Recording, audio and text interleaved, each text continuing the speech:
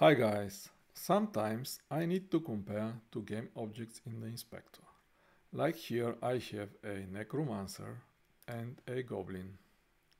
One way to compare them is to click on the first one, try to memorize the values in the inspector, then click on the second one and compare them.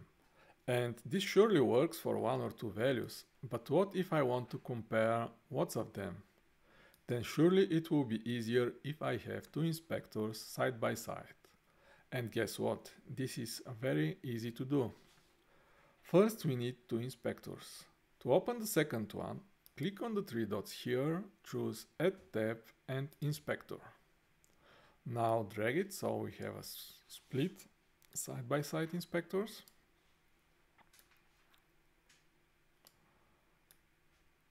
Like this. So now the problem is, when I click on one object, both inspectors are showing the same object. What we have to do now is just click in the first inspector, the lock here. And then when we choose the second object, it will be loaded in the second inspector. And now we can compare the two objects in the inspectors side by side. Thank you for watching and don't forget to give a like and subscribe. Till next time.